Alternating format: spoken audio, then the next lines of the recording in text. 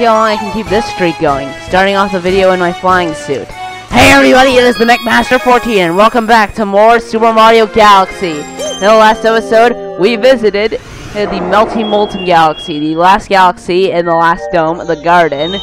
And in this episode, we are going to be revisiting the Dreadnought Galaxy, which, I'm not sure if you guys noticed this, but the Dreadnought Galaxy is actually really similar to Battle Rock Galaxy. Don't believe me? Well, this mission should be quite similar to a mission we did in Battle Rock Galaxy. Battle Rock Barrage! Yes! Real quick, before we start off, right down here, you can use these bombs to get a 1-up if you want to, but I'm not going to because I really don't need it.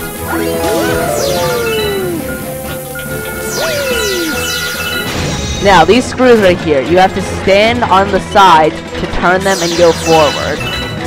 And because I'm not a speedrunner, but I'm still going to do this anyway, I'm going to just suddenly jump forward. And look at this right here. This is a prime example of Nintendo logic. These heavy chain chomps roll over these buttons and they don't activate. When an Italian man walks over these buttons, who is clearly a lot lighter than those chain chomps, they activate. Because those buttons are just sensitive only to Italian men.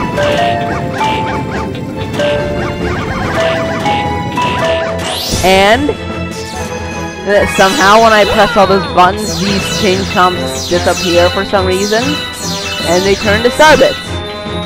And also you can't enter these houses if you really want to. Just know that.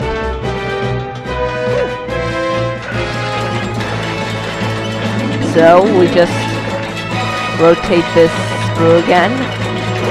Do an epic long jump because I'm a speedrunner. No. Yeah, if you stand on the other side of this screw, it'll actually start turning back.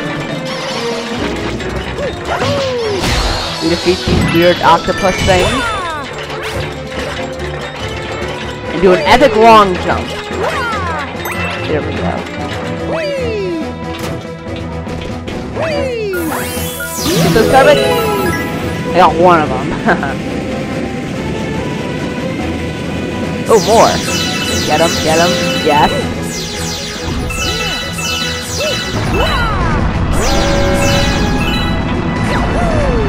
Also, if you really want to, you can shoot starbits at these cannonballs, and they turn into coins. I mean, I guess that's what that yellow thing on the center of it is. I guess that's like a coin or something. And now, when this thing runs into those mines, you have to do that. Stop by that Goomba. Don't swing jump right there because it'll actually, I think it actually might get you farther behind this platform. Anyway, just walk across here. Yeah, if you backflip on top of that swamp, there's a 1-up there you can get, but yeah, I really didn't need it. And also, it's kind of risky to get if you're not really good at doing backflips because you might miss this thing. And also, it plays a trick on you. It's not going to run into that mine. It's just going to stop right here and you can grab this other thing which starts moving sideways. And also, I really don't get it. Like, if you fall off this platform, I'm not going to because I'm good at this game. You fall off, you actually fall sideways, which is another prime example of Nintendo logic. No! Jeez, install Nintendo logic and you die. And oh, looks like there's a checkpoint right here. So it's kind of a good thing that I died, so I can actually show this thing.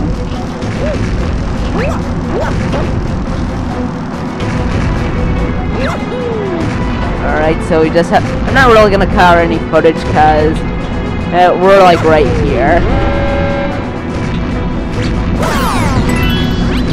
But yeah, just a quick tip, when you're playing this game, don't insult Nintendo's logic because I did and I paid that price.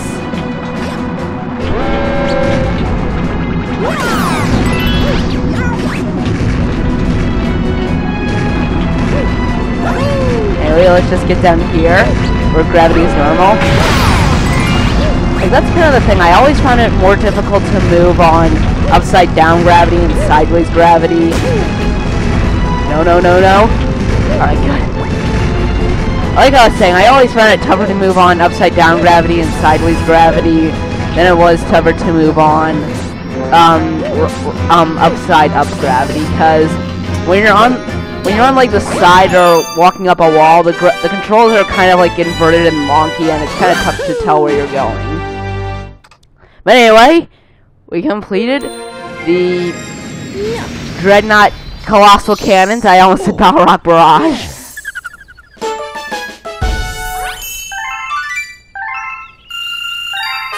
You discover a new galaxy.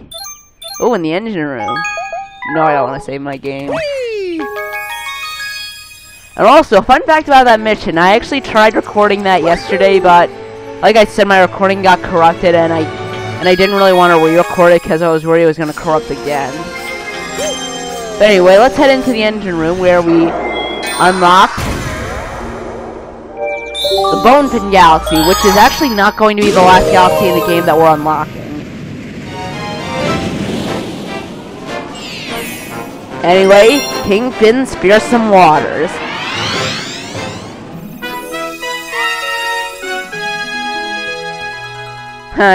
Even in the cutscene, if you shake the wheel remote, the launch star spins.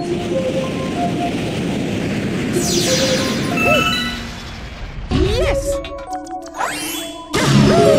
Anyway, we start on that toad ship that for some reason has gravity. And another cutscene triggers.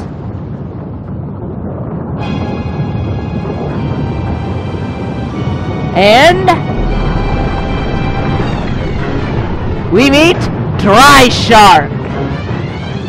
I'm not sure I fooled anyone. If I did, then you really should pay attention to details. Probably should have known that this guy's official name is called King Finn. Anyway, I used to actually be really scared of this guy when I was younger, but now I find it as kind of an easy boss. Basically, you defeat him the exact same way you would defeat the eels from the Drift Drop Galaxy. You just have to throw shells at it. And after a single hit, usually takes more than a single hit for bosses to enter a new phase, you'll actually start summoning these fish minions to help him fight. And just like with the eels, your best bet is red shells because they automatically home on your target. And is he dead? No! He just summons more fish minions. Kind of a lame third phase, if you ask me, but I'm not a game developer.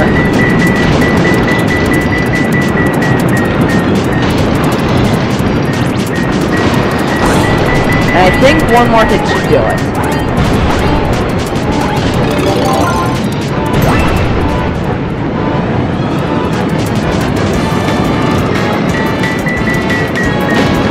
No, don't get stuck.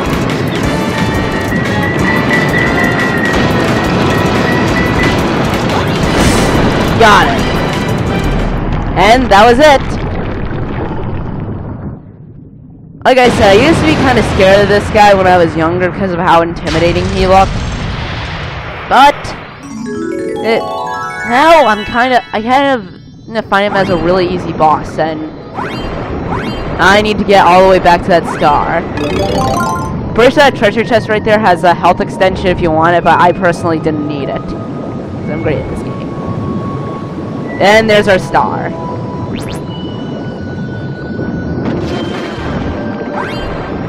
And I just swam right by it, because I suck at swimming. There we go.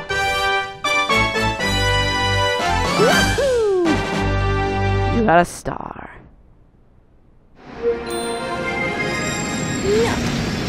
Alright, so not sure what I'm gonna do for the next mission, because I don't think I got many star bits there.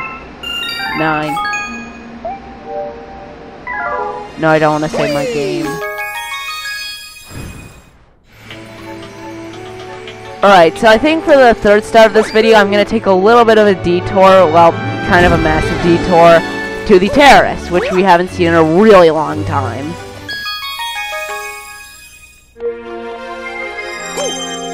Does anyone remember this place? And let's go to the Honey Hive Galaxy because we haven't collected the third main star there.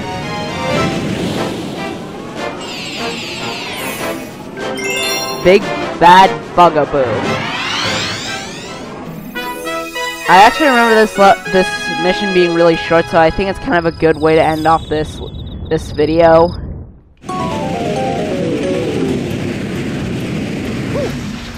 Yes. Anyway.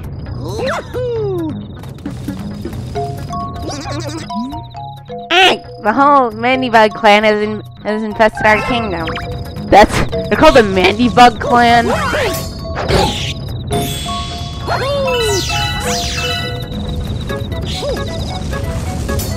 I can think of a more creative name. The Pinch Buggers. Yeah, that's a way better name.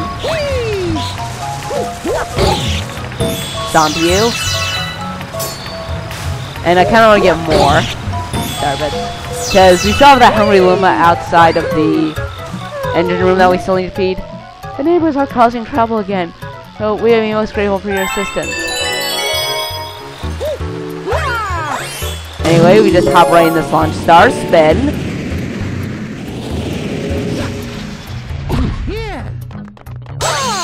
Grab our bee suit.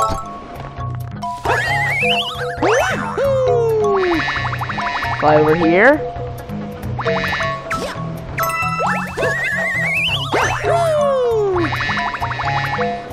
And land. And we're basically just fighting a larger version of one of those pinch buggers, as I call them. Right? No! He has the ability to fly, which makes him a lot tougher than one of those normal pinch buggers. Anyway, what you gotta do now is you have to grab one of those honeycombs, and then when he's right below you, ground pound.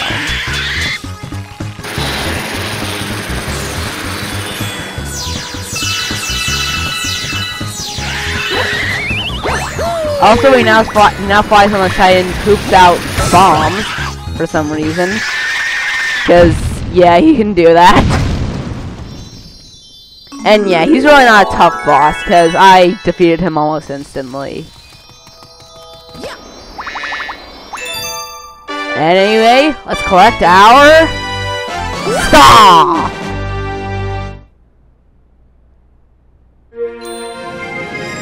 Anyway, I think that's all we're gonna do for this video.